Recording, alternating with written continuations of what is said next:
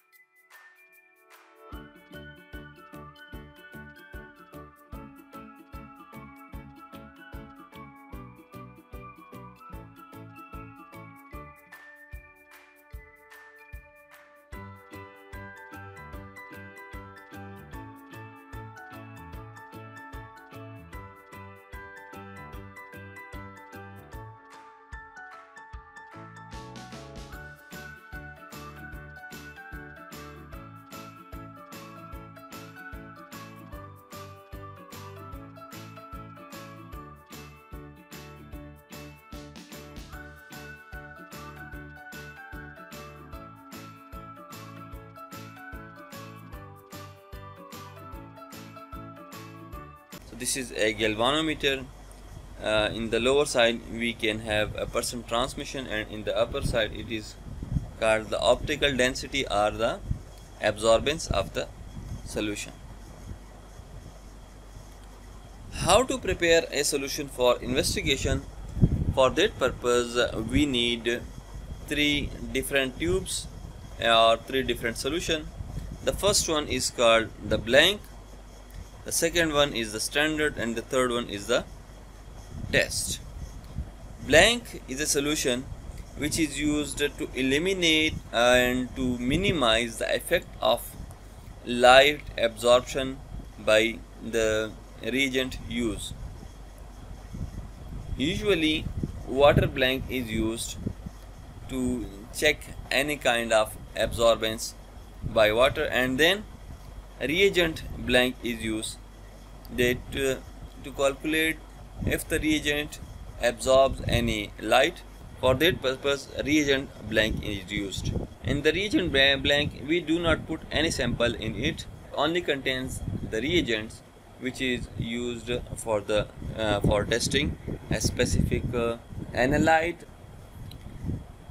Standard, it is a type of solution which have known concentration, and the optical density and the percent transmittance both are known, so it is helpful for the calculation and to know the concentration of the unknown solution.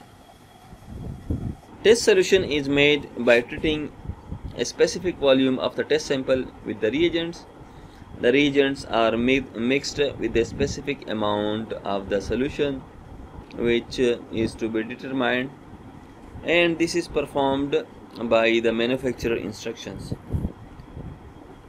After taking absorbance of the test solution, now we can calculate the concentration of the test or unknown solution with the help of this formula, and this formula tells us that the concentration of a test solution, it is determined by dividing the absorbance of a test solution by the absorbance of the standard and then multiply it with the concentration of the standard. So with the help of machine, with the help of colorimeter, we can calculate the absorbance of the test and we can calculate the absorbance of the standard. The concentration of the standard, it is known.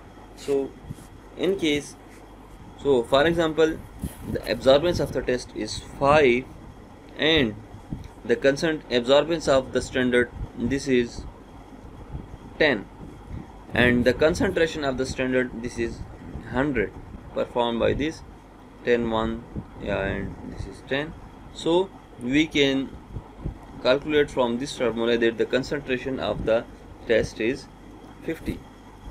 That is how we can calculate the concentration of unknown sample with the help of this formula. Now, what are the different applications of colorimeter?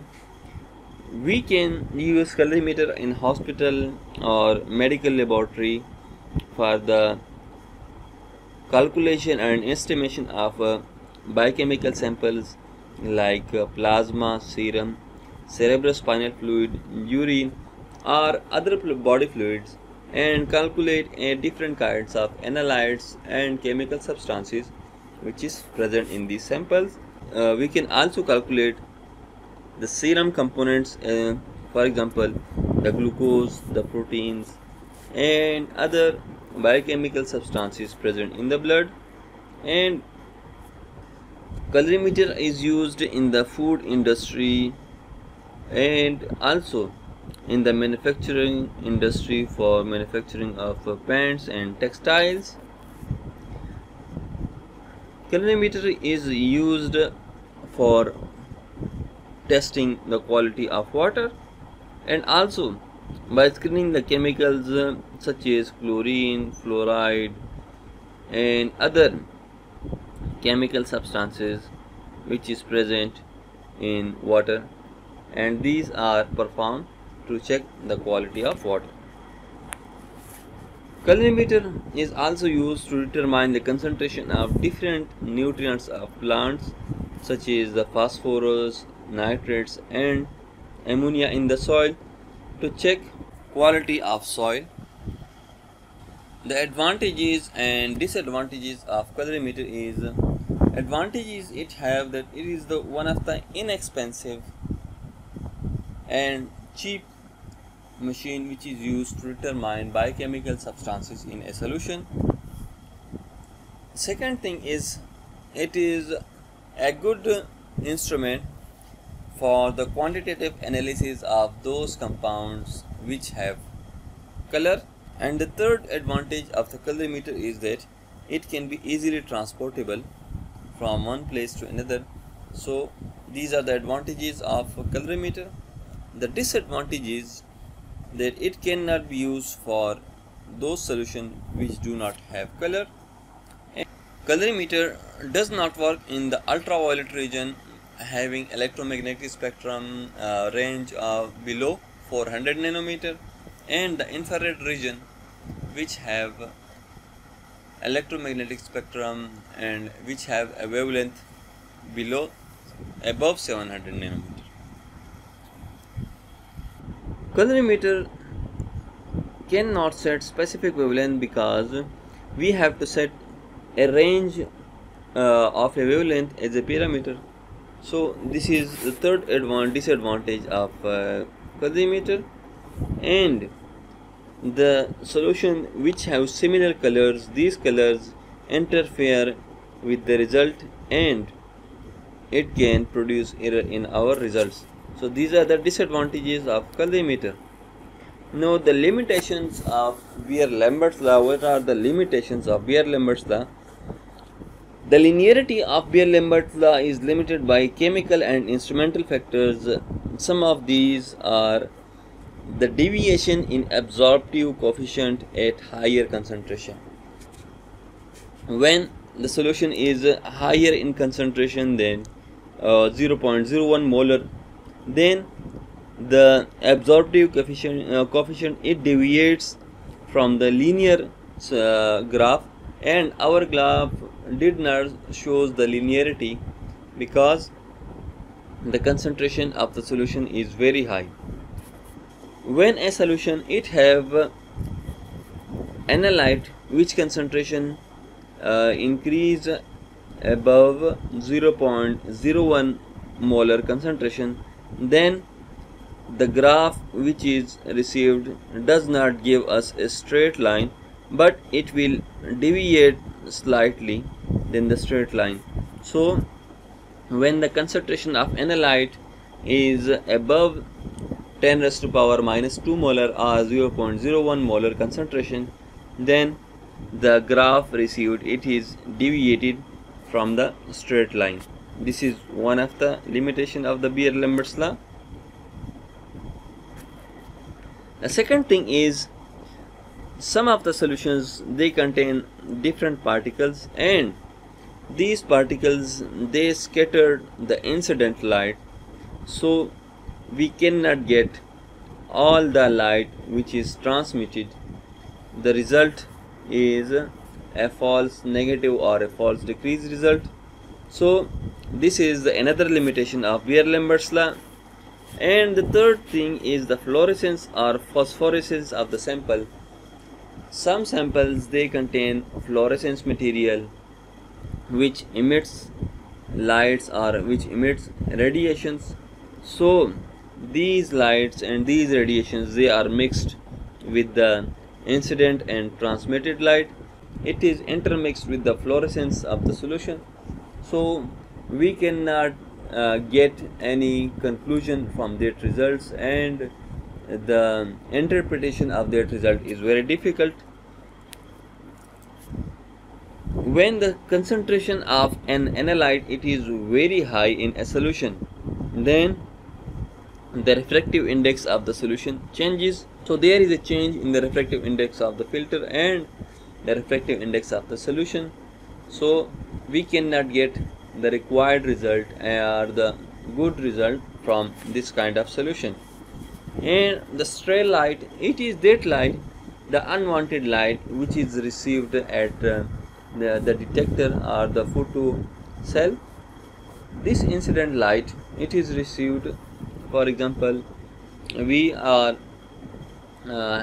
having a solution of red color and our incident light it is a green color, but there is a problem in the filters that some of the filters they allow the light which is not required, so that is also received at the receiver and at the photocell, and our result they shows increased transmittance.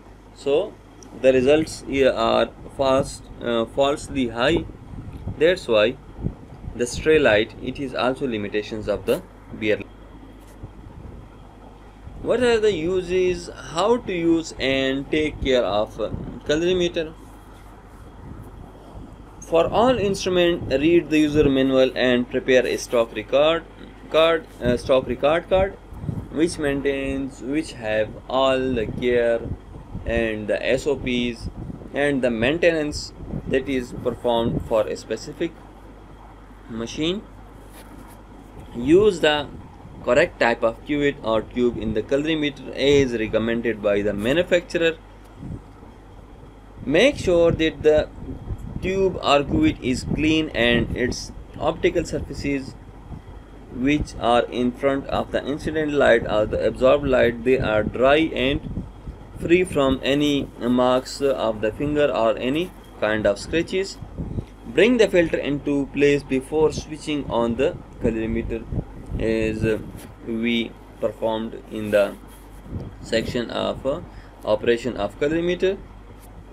Before use, allow sufficient time for the colorimeter to stabilize as instructed by the user manual.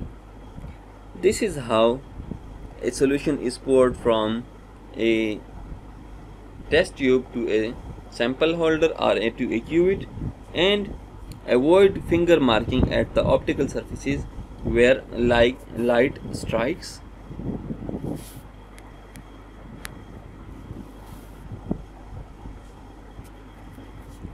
Before reading the absorbance of any solution, check air bubbles in it, and at room temperature